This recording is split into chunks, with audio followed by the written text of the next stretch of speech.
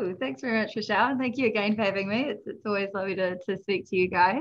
It's always an absolute treat, so thank you. Yeah, so my name's Sammy. I'm actually the Zoom product manager at Connect NZ. So we're a 40-year-old AV company. And I spend my days doing large license deployments. We do Zoom rooms, we do Zoom phone, we do a little bit of everything. I do all the public facing stuff for the company. And anyone that knows me, I can't stop talking about Zoom. They use the word passionate. I don't know if they're being polite, maybe, I'm not sure. But everyone knows that I'm very passionate about Zoom. I genuinely believe that the company and their wonderful leader, Eric, at the helm, have everyone's best interests at heart. And I think that's one, incredibly rare, and two, quite a beautiful thing for a company to do for its users. And so that's one of the reasons why I love Zoom.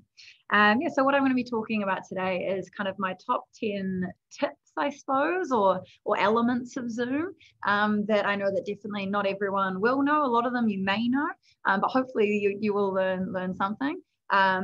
I do tend to go on a little bit, so I've got my timer here, Michelle, so I'm going to try and stick to the 45. So what I'm going to do is I'm going to share, I've got a little slideshow for you, and I will just get right into it. All righty, let's make this up a little bit bigger here.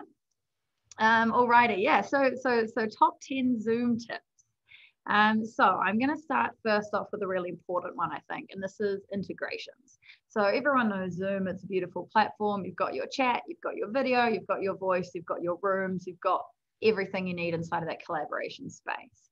But what Zoom also needs to do, as does any other solution, is it needs to play really well in your corporate playground. Whatever other tools you have, it needs to work really well with them to create those automated workflows to make it easier for your users and your administrators and your managers as well. And a lot of things that people don't experience or don't even really understand is the power and the ability inside of the Zoom marketplace.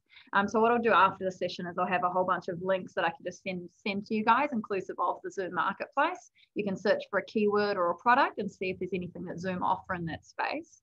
But I thought I'd mention a couple of really, really important ones.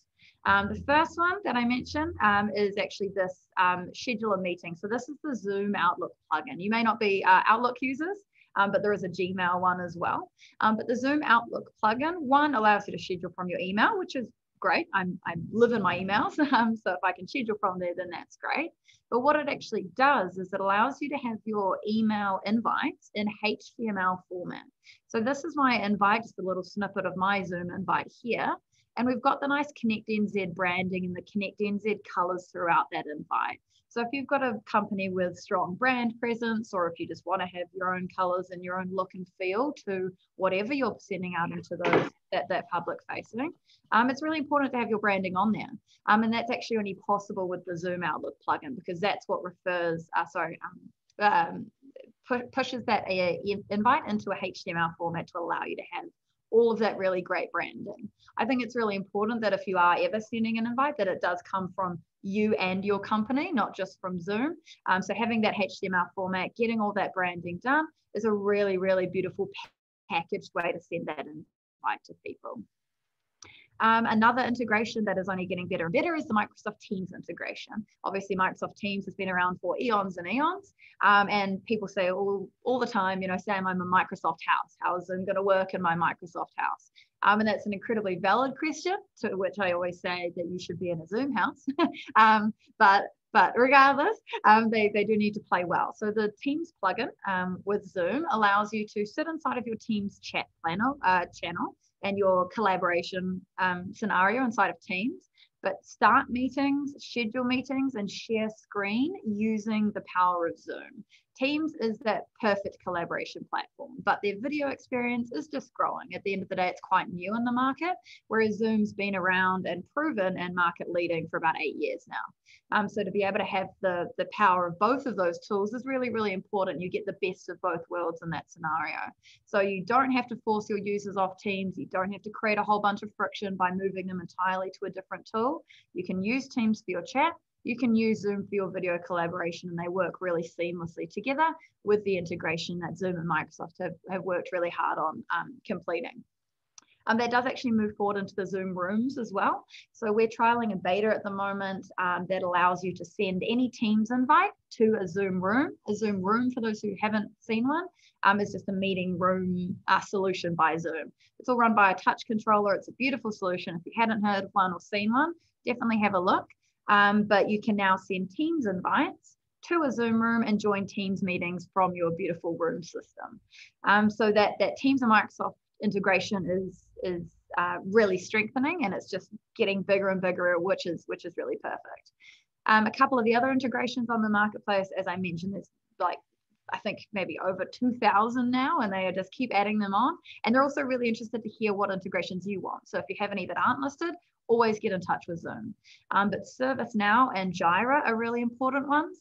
If you are using those for any of your service desk or your support or your help desk, having that automation of your tools flowing those tickets through ServiceNow and Jira, being able to log your Zoom calls against those tickets. Obviously, everyone's time is incredibly important. You need to hang on to every minute of it, and it needs to be logged accordingly. So those two integrations at ServiceNow and Jira, very important. And then we've obviously got our wonderful G Suite plugin there as well with the Google, the Gmail, so you can schedule and start directly from your Gmail platform as well, which is obviously really important. I mentioned the Outlook, but there's obviously that Gmail component also. All right, next tip is screen sharing. So screen sharing is obviously incredibly important. It's really powerful inside that collaboration space. And this is actually also an update that's just come out, is what I'm doing. So this is the ability to share PowerPoint as your virtual background, which just kind of blows my mind really, because it creates such a much more interactive experience rather than having, you know, a full screen PowerPoint and then a little old me over on the side. It allows you to have that really cool interactive functionality when you are sharing whatever you're sharing, really. I did some really cool things with like the Brady Bunch picture, and I was one of the little Brady Bunch people on the side. I mean, you can share whatever you like behind you as long as it's in PowerPoint, but it really allows you to just encourage that interactiveness and also bring you a little bit front of stage as well. When you do, you know, when you're on so many Zooms, you can kind of get a little bit fatigued by seeing so many PowerPoints and so many Excel spreadsheets. And having a person there just makes it a little bit more animated, a little bit more enjoyable to watch. And that's really important. I think every Zoom meeting should be fun. It should be enjoyable. And this is a really good way to just step them up a little bit. I work very heavily in the event space. I do a lot of event facilitation. So Leon, if you ever want any help, you let me know. And this is really important as well for speakers. So if you've got keynote speakers that are performing at large events, they are either being paid a lot of money or paying a lot of money to be there. They don't want to be a little small thumbnail on the side of your screen. They want to be as front and center as they can whilst producing their content. And this is a really great way for them to do that. Now, the next one is something that I tell every single one of my customers to do. And it's actually an individual user setting, unfortunately. So it can't be done at an account level, but it allows you to have so much easier screen sharing. So it's just under your settings in your desktop client. You've got that cog at the top right under your share screen segment. And it's this one here, which is show Zoom windows during screen share. Now, as an aside to that, it's always easy to have dual monitors. Have your laptop and then have a dual monitor. Have your PowerPoint on your dual monitor. And as long as you have this, this option checked here, show Zoom windows during screen share, it's going to allow you to share that monitor and your Zoom will remain entirely intact on your other device. So you don't lose everyone, you don't lose all the thumbnails, it stays exactly as it is here. And I like that. It means that I don't have to, you know, try and navigate through the little tiny menus to find my chat or participants. It stays exactly as it is whilst I'm screen sharing full screen on my second monitor.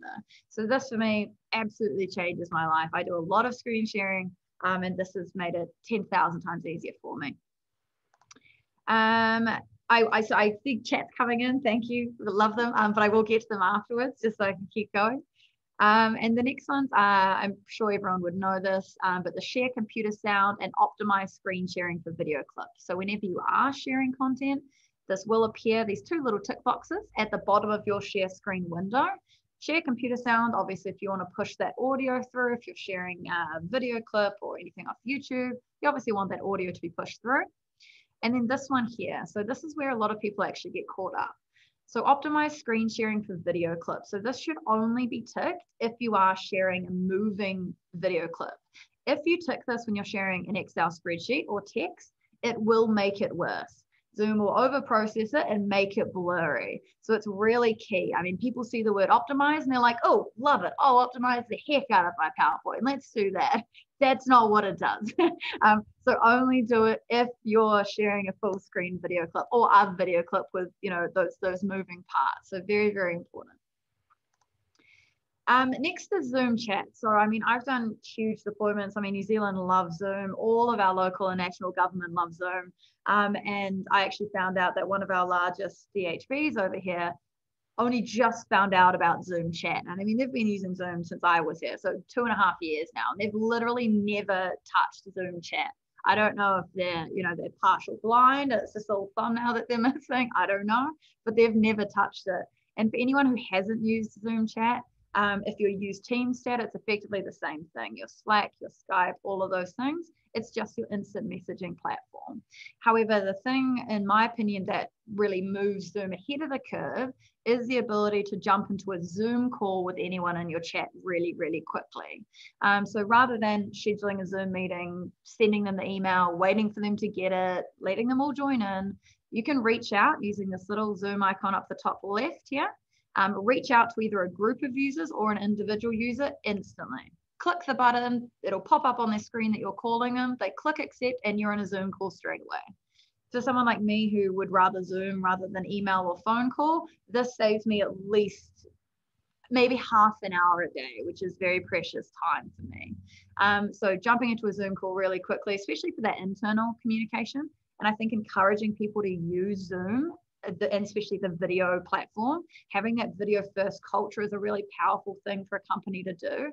I think it's really important for people to connect in whatever way they possibly can, even if it's virtually, and being able to see someone, being able to connect with their eyes, being able to notice their mannerisms. You do connect with them on a slightly different level. So jumping into a Zoom call rather than jumping on the phone or rather than sending an email is going to give you a much more enriching experience from a relationship perspective as well. You've obviously got the ability for Zoom phones. If you do just want to dial out quickly using Zoom phone, you can also do so there. I'm video first, I'll always will be, but some people, especially people who are still in that audio conferencing headspace, which is absolutely fine, but it once again allows them to just really quickly dial out using that Zoom phone button to whomever they like, internal, external, no problem. What you've also got is your little abilities inside of that Zoom chat. So you can send screenshots, you can send files, you can record a little message. You have your own little private meeting chat, so with yourself. And I use the record message all the time. So if I've just gotten out of a meeting and I don't want to jump into OneNote on my phone, I'll record myself a little message of an overview of the meeting and just post it to myself, my little internal channel here. So I've got all these little voice clips of really important things that, because I just brain dump everything, I get everything that I need rather than desperately trying to type. I hate typing on my phone. I can't stand it. So if I can just record a little voice clip, post it on my own personal channel just to me, it's something that I can listen to later and then write the appropriate action points or bullet points moving forward. So Zoom chat for me, hugely time saving. It is chat based, obviously, so it's still nice and quick. Type, enter, done. I use these a lot of chat with my customers as well. It's an extra kind of support program that we offer. You can send me a chat. I can escalate a ticket for you or answer a quick question rather than pull it to the help desk. So chat for me, yeah, hugely powerful, and many of our customers as well. Moving on to virtual backgrounds. So obviously you can have PowerPoint as virtual background, which is great, but not a lot of people utilize virtual backgrounds, or a lot of people actually do them just when they jump into a meeting. So if you have a look at the little black snippet there, that's when you're inside of a meeting and you can choose your virtual background. But you can actually access the settings directly from your desktop client.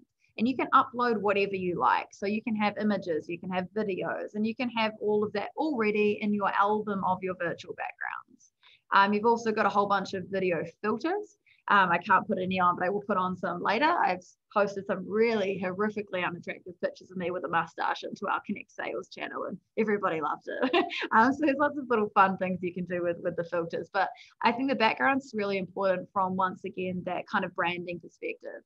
So I've mentioned down here that you can deploy account level background. So if you've got a marketing team or a branding team or anyone that wants to push that brand of that company out, you can, as an account admin, load up virtual backgrounds into your Zoom tenancy portal, and it will appear for all of your users so they don't have to individually upload it.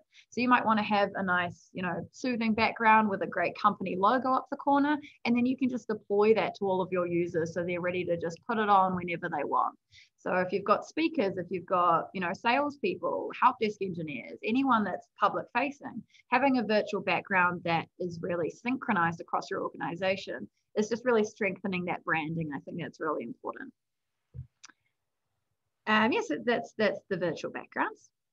Moving on to breakout rooms. So breakout rooms are amazing. Zoom just pushed out a recent update, which is genuinely saving my life, and it allows the participants inside of breakout rooms to actually choose their own room. So for those who don't know what a breakout room is, it is only available inside of the Zoom meetings platform, not the Zoom webinar platform. But it basically allows you to put your meeting participants into little sub meetings. Inside of these sub meetings, they've got audio, they've got video, they can share content. They're effectively in their own little meeting environment, but entirely separate. So you can have up to 50 breakout rooms inside of a meeting, and the host can assign users either automatically, which means that you pick how many breakout rooms you want and Zoom will just randomly put in users and try and even it up. You can assign them manually. I had an event on the weekend. It was CIO Summit Australia, actually, and I was running that in the background. And I had 280 users to individually and manually assign to breakout rooms based on who they wanted to speak to. So I had a wine or a bottle after that. It was an incredibly stressful experience. But now they can just choose their own room. You can rename the breakout room based on the speaker. The users can review those breakout rooms, join whichever one they want, pop out, join into someone else's if they're interested.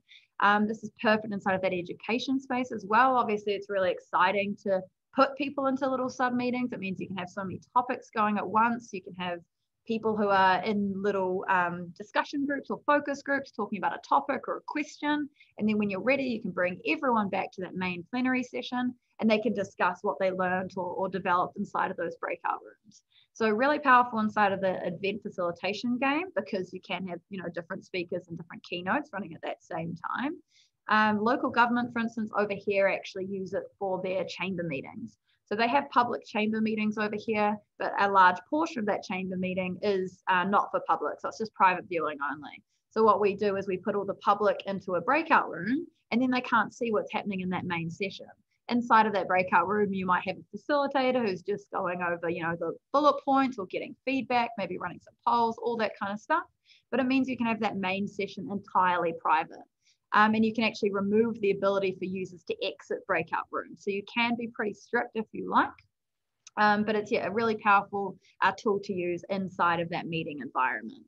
When you close breakout rooms, it gives people a little countdown timer. So they've got either a minute or 5 minutes. It's entirely up to you to kind of wrap up their conversations and then they'll head back to the main room.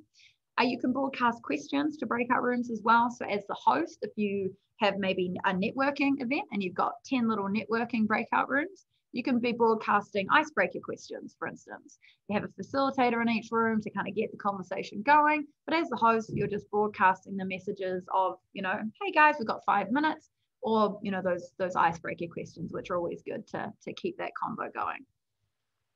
So that's kind of breakout rooms. I mean, there's endless applications for breakout rooms. I've seen people use them in really, really amazing ways. And it's honestly more about how creative you can be with them, because now that, the participants can choose them themselves, it makes it a lot easier to manage, which is obviously really important to be able to manage the meeting as well. Cool. So the next one is something that I'm actually really passionate about is the use cases for meetings versus webinar. So meetings is very open, very collaborative. It's what we're in now. Everyone's got video, everyone's got audio, everyone's kind of encouraged to engage. However, when you move into the event space or anything, when you want a little bit more control, you move into the Zoom webinar space. So attendees join a webinar with no video and no audio. So they are purely viewing. However, there's ways to engage. They can chat, and there is a really structured Q&A. So an attendee will post a question into that Q&A. If you like, you can allow the other attendees to upvote that question, which will move it to the top. So when that MC is reading out those questions to the speakers, they're going to read out those most popular questions first, which is really great. And so there's that really structured Q&A inside of that webinar environment, because even though, the users don't have audio and they don't have video, really important for them to be able to engage with those speakers and let them be part of the event as well. The Zoom meeting environment doesn't have that Q&A, but it does have breakout rooms. So it really just depends. I have a lot of customers. I work with a large amount of physical event companies over here, and I've kind of transitioned them into the virtual space. And a lot of the time what they'll do, if they have a full summit going, for instance, CIO Summit, they'll have a webinar for the first half of the day when they'll have their keynote speakers and all of that kind of one-way traffic as far as communication goes. And then what they'll do is they'll actually move into a meeting at the end of the day and push people into breakout rooms for those networking events. So you can move between two. I mean, there's a little bit of organization and some comms required, but you can definitely make it streamlined, and then users do get the best of both experiences. What you also have inside of the webinar environment that you don't have inside of the meeting environment is the practice session. So with a practice session, only the panelists in that webinar can join first. So I like all of my speakers to show up maybe 20 minutes before, do last audio checks, last video checks, maybe go through that agenda one more time, go through any concerns, red flags, all that kind of stuff. And only the panelists can join into that webinar whilst I'm in practice session. When I'm ready to go and I've turned off everyone's video, that's when I broadcast the webinar, and then the attendees start coming into that webinar. So we've done our overview. All my speakers are nice and prepared. They're all feeling confident and comfortable. And then I can start broadcasting that webinar. So I guess the equivalent to that inside of the meeting space is the waiting room. You can customize your waiting room, and you can admit people either individually or all at once. And that's kind of the equivalent. But webinar, obviously, you've got more of that event feel to it. But most of the other things are the same. You've got the polling, you've obviously got the shared screen, all of that great Zoom stuff. Registration as well. You can have enforced registration for meetings and webinars. They can be automatically accepted, or you can manually vet those registrants before they get sent their registration. So if you, for instance, have a council chamber meeting or any kind of meeting that's pretty high profile, you may want to set that registration up and then manually vet those people just to make sure that they're not anyone untoward. Inside of the webinar environment, it's obviously really nice and safe. They don't have video, they don't have audio. There's no, I hate this term, but there's no Zoom bombing available to them. Zoom bombing can only happen in a meeting if you haven't done your security right and so on and so forth. And I'm absolutely happy to talk about security. If you guys have any questions about security, I'm not touching on it in this PowerPoint because one, I'm frankly sick of talking about it. And two, there's way more exciting, amazing things to learn about Zoom rather than, learning how to put a passcode on or lock your meeting.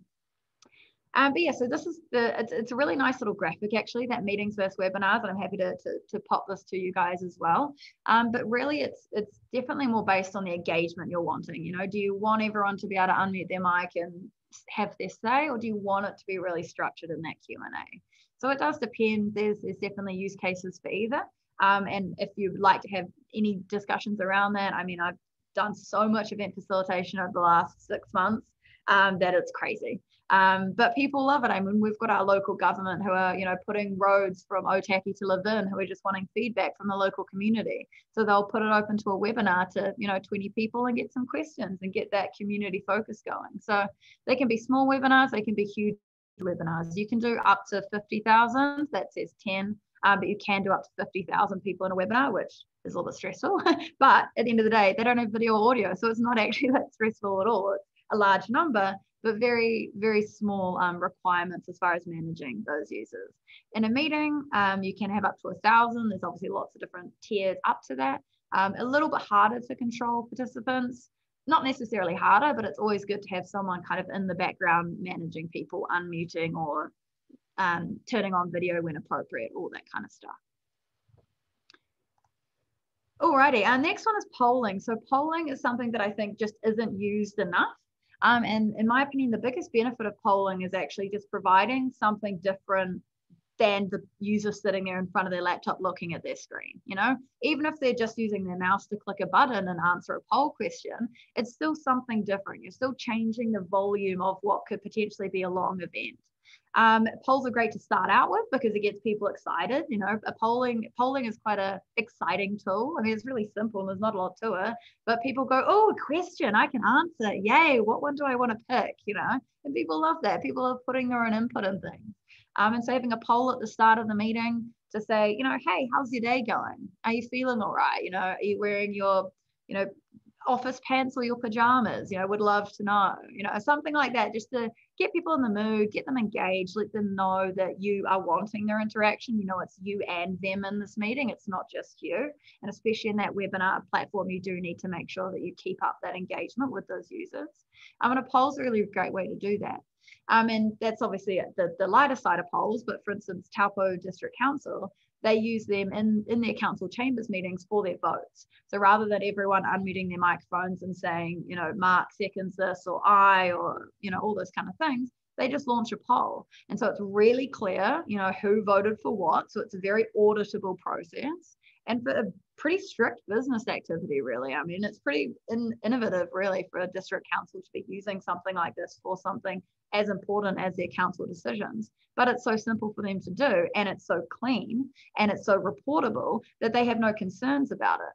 And for their end users as well, you can share the results so everyone gets to see not who voted for who, but like which was the winning, you know, 20% of people voted for B, 30% voted for C, so on and so forth. So you've got the poll, you can launch as many as you like. It's much easier if you pre-generate them. So when you schedule the meeting or the webinar, just jump onto zoom.us and actually pre-generate those polls so they're all ready to go. But you can also just generate them in the middle of the meeting. It's always good to have, you know, a facilitator in the background ready to just jump in and do that admin for you. But you can pre-generate or generate in real time. It's really no problem. But you launch the poll, choose to end the poll whenever you want. There's no strict time frame on that. And then launch those results afterwards, generate that poll report, and then they're good to go.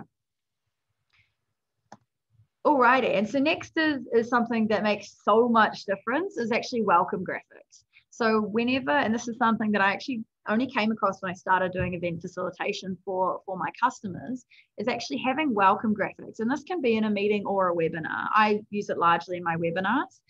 But what a welcome graphic and a thank you graphic does is it means that your MC or your host doesn't have to welcome people in every 5 seconds when someone jumps in. It's a virtual event. People aren't going to join at 2 o'clock on the dot. They're going to join at 1:57 and 2:03 and all the times between that. And what you don't want is the MC just kind of sitting there like, hey, welcome, you know, we'll get started soon. And then, you know, picking their teeth or checking their phone or, you know, all that kind of stuff.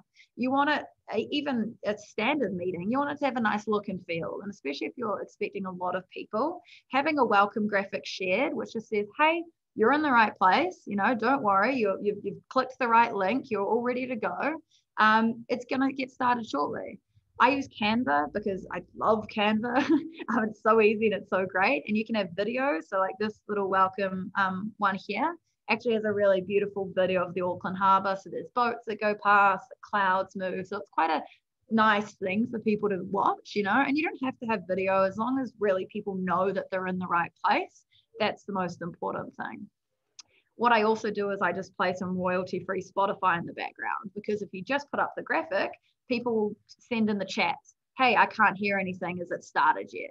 But if you've got Spotify playing, they can see the graphic, they can hear the music, they know they're in the right place and they're ready to go and you're ready to go. So whilst that's being shared, I'm looking at that attendee list, making sure I've got the numbers I'm wanting. When ready, I turn on the video of my MC. If it's me, obviously myself, but I have everyone's video off until I'm ready to go. So I prompt the video of that MC, I unmute their microphone. Once I see their video pop up, I stop sharing that screen and that audio, and they welcome everyone in. So it's a really clean, professionally run way to start the webinar or meeting for that matter. And same at the end. So you always want to say thank you to your guests. And it's a great place to have, please get in touch if you have any questions, or here's some websites that we mentioned, or all of that kind of stuff. Because just like at the start of the event, when people join in over a little while, people also leave the webinar in 6 to 10 minutes. So it does take a while. And what you want to avoid is just ending the meeting straight away and kicking everyone off, because it's quite aggressive, it's quite abrasive. The host kicked you out of the meeting is quite an aggressive thing to see as a participant. So if you've got a nice thank you slide at the end of the day, it's great that they attended your event or your meeting. You've still got that Spotify playing in the background. So you've got some nice exit music. If it's an event, I actually play applause track. So you get a nice kind of like round of applause sound, which is quite cool, because that's definitely what you miss about an in-person event, is that clapping and that applause. So you can do all that in your thank you slide. And it's just a really great way to start and end your meeting. It just kind of wraps it up in a really nice, really considerate bow. And I do it for all of my events. I create a huge amount of graphics for my customers using Canva. If you haven't used Canva, I can't recommend it enough. It's just the easiest tool to use in the whole world. So yeah, definitely give it a go if you haven't already. The next one is recording transcriptions. So recording transcriptions is incredible, really powerful in the legal space. Law firms over here in New Zealand love recording transcriptions because obviously that's such an important part of all of their meetings, is having that record. And so Zoom allow on that business plan to automatically record your transcripts.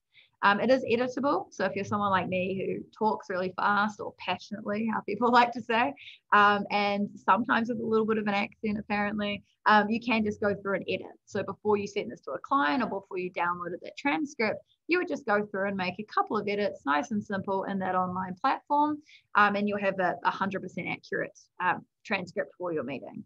The transcript itself is naturally really, really accurate. Zoom use Otter AI, which are market leaders in the artificial intelligence game in America. And so they've utilized Otter AI for this. And very shortly, you'll have the live transcription available in meeting as well. So rather than assigning someone to be doing those closed captioning, you can allow Otter AI to be producing those live transcripts for you. I'm just about to do an accessibility week next week, and I'm going to be focusing on all this cool stuff. And obviously transcriptions inside of meetings are such an important part of that accessibility piece. And it's an important part that we all need to be aware of, and we all need to feel responsible for at the end of the day. And yeah, transcription is just promoting that. But another great part of the transcript is actually the searchable functionality. So if you're looking at a 2-hour-long board meeting and you only really care about the August budget, you can type the word August. It'll show you all the places in the transcript and also along that video timeline where that word August was said. So if you're trying to, get that great information from the meeting and you want to get rid of all the gaff and all the fluff and you don't have time to sit down and watch 2 hours, search for those keywords, jump to the parts in the video where they were, and you can just segment whatever your required little watching patterns are. So it's just efficiency. Efficiency is one of my favorite words. It's such an important part of your day, is to be efficient, and searchable transcripts is just such an easy, efficient tool to use.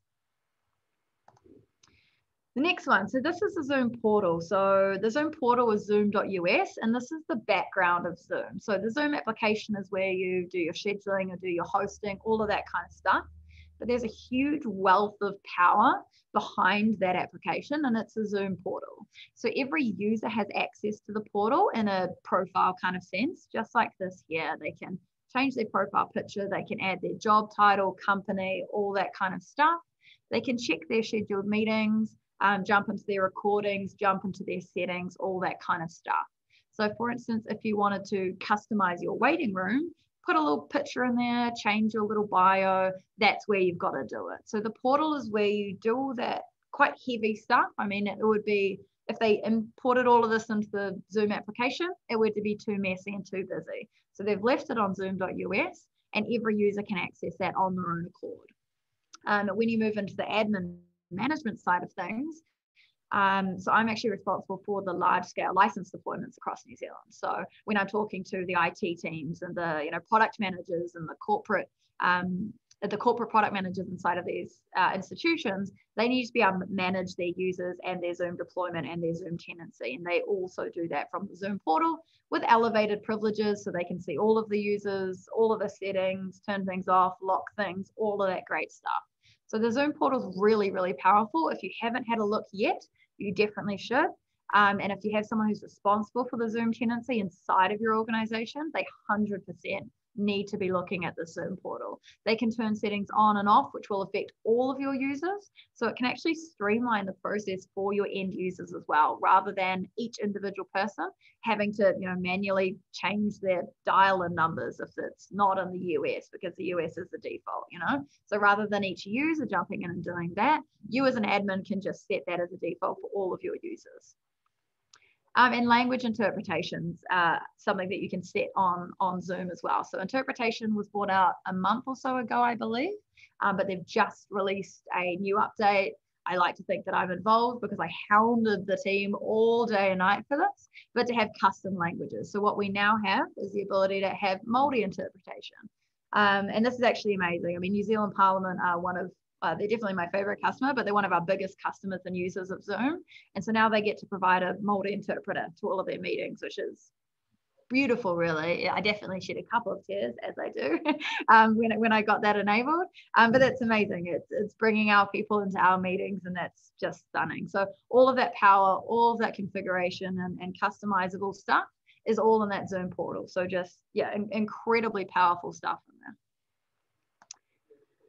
And that was kind of my top 10 tips or things to think about. Now Michelle did mention that she wanted me to quickly go over some updates. There's been 10,000 updates for, the last however long, but I thought I'd just touch on a couple of them. The first one is this little graphic down the bottom. So this is the Zoom for Home.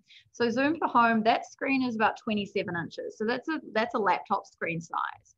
And what that is it's an all-in-one interactive device. So if you are Zooming from home, or if you're a CIO or anyone really that has your own little office and you do a lot of Zooming, you've got this Zoom device that sits on your desk. It's interactive. So you've got all that whiteboarding, you meet, you've got your contacts, you've got your phone, you've got everything from this Zoom device. It's really slim, really thin profile, but perfect for, your CIOs or anyone really who does a lot of Zooming.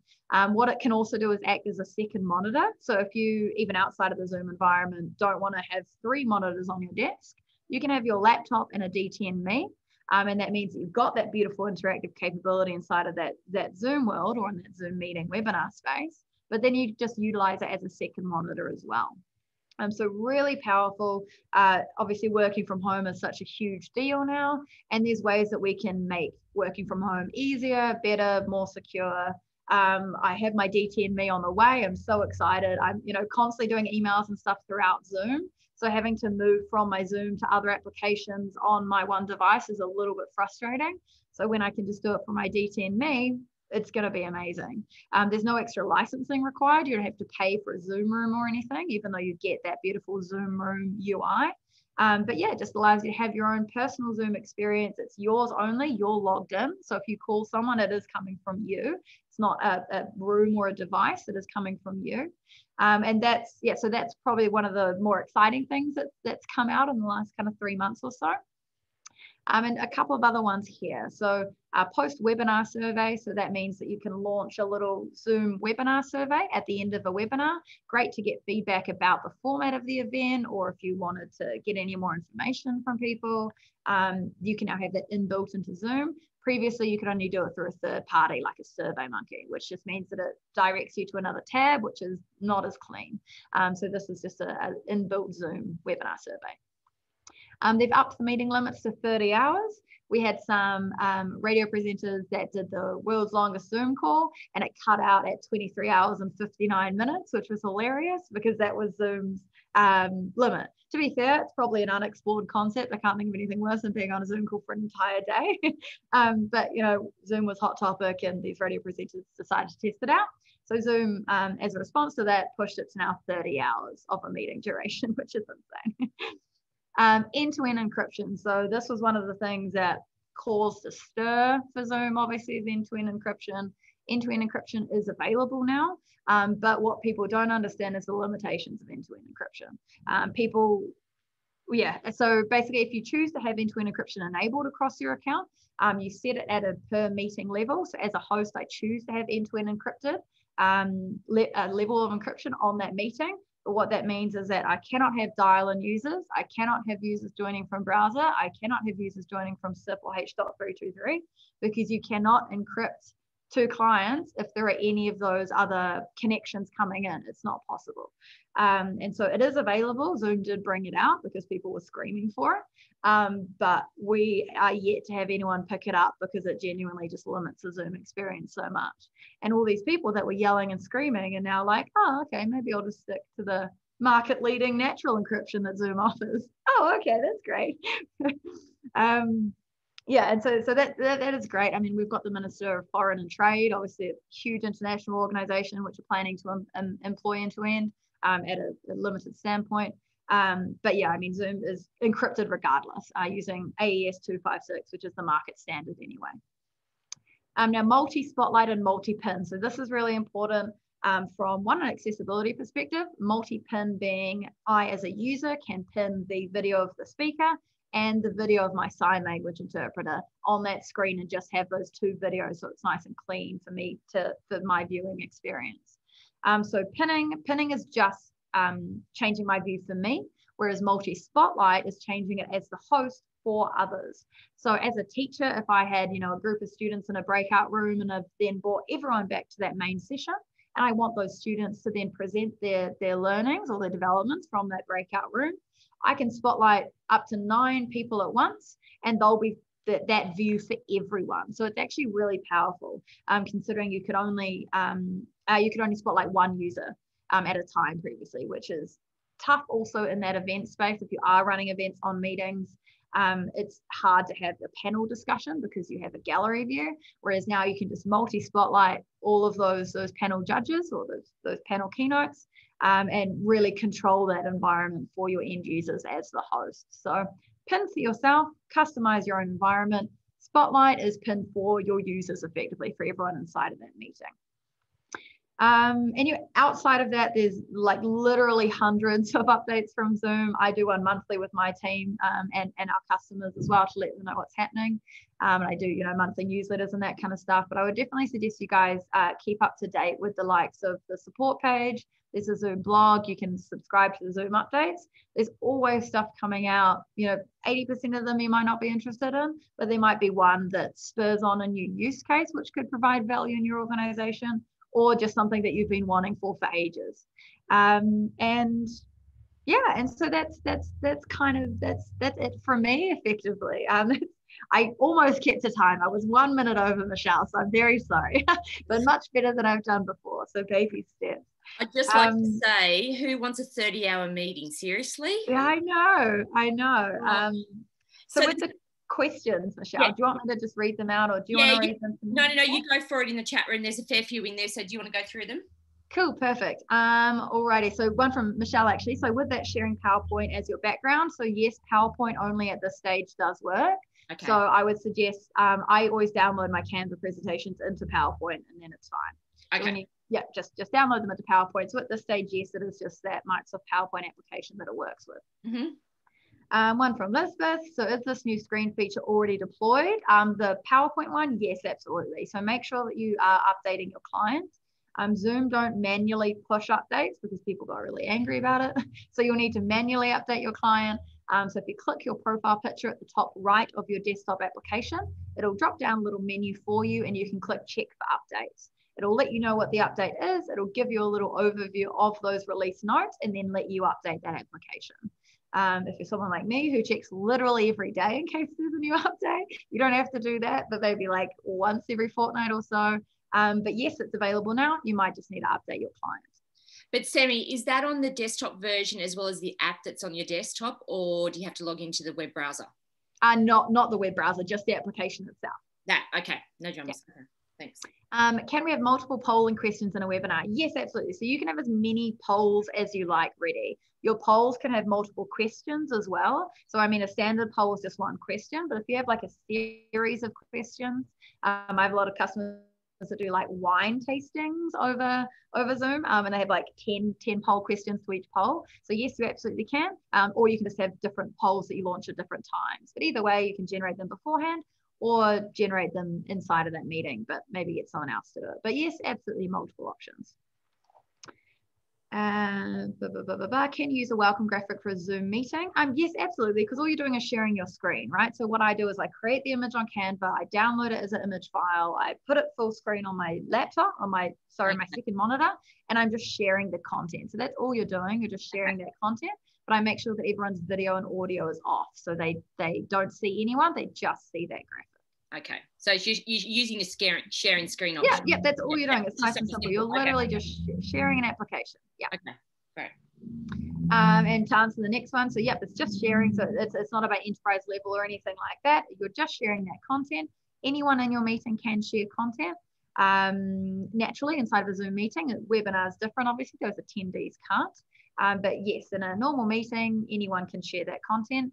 If I'm doing event facilitation, I like to distribute that roles responsibilities quite a lot. So I might be responsible for sharing the content and playing the Spotify, but someone else may be responsible for turning on the videos of those MCs and managing the polls, the chat, the Q&A. I like to, share the load a little bit. I think that's really important, especially if you're running a really high profile event like the CIO Summit. At the end of the day, people are paying almost $1,000 to what is effectively sitting in front of their own laptop in their own house. So you need to it needs to run really professionally, and that's why you get your little your little roles responsibilities all shared out, and then it can run really nicely. Polls can be anonymous, Elizabeth. Yeah, so when you have a poll, you can choose if they're allowed to be anonymous or not. So it's entirely up to you. So yes, if users want to ask anonymously, if you've allowed them to, they absolutely can. And yes, just in time for Multi-Language Week, Parliament did a little bit of a little scenario on it, which was amazing. Parliament do incredible stuff with Zoom. I love how they're talking to the people and bringing us into our local and national government. And they're always doing really exciting things with Zoom and on LinkedIn and stuff. So yeah, Multi-Language Week was a big week for us and them.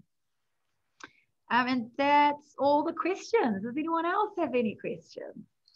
If you guys want to take yourself off and unmute and throw some questions at Sammy. I have a question, Sammy. I want to say thank you. I'm based in Paris, and it was totally worth getting up at 2 in the morning because I always learn something new. I also attended the previous webinar as well. My question is, if you are running a webinar and you want the webinar to go smoothly, and you're sharing about 2 or 3 videos during the webinar, do you have to check the box, share computer sound, or you can still share your video without checking that box? You can, it won't stop you from sharing, but what that tick box actually does is it increases Zoom's frame rate per second. So if you notice your video is a little bit laggy or a little bit jumpy, that's because Zoom's frame rate is just a little bit lower because it's supposed to deal with images. So what you're doing by ticking that box is saying, hey Zoom, I'm playing a video, you need to work a little bit harder. My users need to see a good quality video. So it won't stop you from sharing if you don't tick it, but if you are sharing a video, definitely tick that box. If you've forgotten, when you share screen, that little bar that you get at the top of your screen, there is a more option, and that allows you to kind of tick it without stopping share and starting again. So if you're in the middle of a video and people are saying, it's terrible, why is it so jumpy? You can just quickly jump up to the top, click more, click optimize, and it'll start increasing that frame rate. Oh, thanks. Anyone else? Amazing. Well, 365 is still down, everyone. So if you're in the 365 world, it's going to be a while till it's up. I was just checking. Sammy, thank you so much. I think there's always something we can learn on Zoom. And I think, as you guys know, it's about being confident when you're running a meeting or you're coming into a meeting and having all these additional resources such as the polling. I mean, I think the virtual background that you did for yourself is fantastic. That's a great feature because, as you said, you're not a little square box with your presentation here. You're actually part of the presentation. And I did use that last week. So I was going to say, I encourage you guys, it's rolled out in Australia now, so you can obviously use it. And I think also the other good thing is integrations. We always forget about the integrations. Whether you're using Slack, Teams, Gmail, Asana, Monday, whatever platform you're using, ensure that it's integrated, because then you've got more capacity, it works smoother, and you can communicate more effectively. So yes, if there's no more questions, I think, what time is it? I think we will love you and leave you. I'm just looking, 10:53, there you go. You got 7 minutes, guys. So have an incredible day. I think for the guys that are in 365 World, I think you should just pack your bags up and go home if you're not already home, because you're not going to get much done today. But, you know, also maybe use the Zoom chat and calling function. I think it's really, really good. A lot of people don't use it. And it's a backup. So if you're in there, you can see whether someone's online. You don't have to go back to Microsoft Teams. You don't have to go to email. You're there, you know, and you can send a quick message. Hey, you got a quick chat, and you don't have to schedule a meeting. And it takes the formality away from, hey, can we have a Zoom call? You can see they're online then. So don't forget about that chat function. People don't use it enough. I don't know why, but I agree. Amazing. Well, guys, have a fantastic Tuesday. Thank you for joining for another Shot of Tech. As I said, we've got some great things coming up. We've got Jamboards for Google lovers. We've got Asana coming up. I've also got an incredible EA from Brisbane, and she's going to answer any Microsoft Teams questions you have. So we're going to do an hour of Power of Q&A. So it won't be a presentation. That's coming up. We've also got Base coming up, which I said to you guys earlier along, that hasn't really rolled out in Australia, but there's a bit of buzz about it. I'm still figuring out, which Jackie from overseas we were just talking about before. So there's some great sessions coming up. Enjoy school holidays for all the parents, and I will see you guys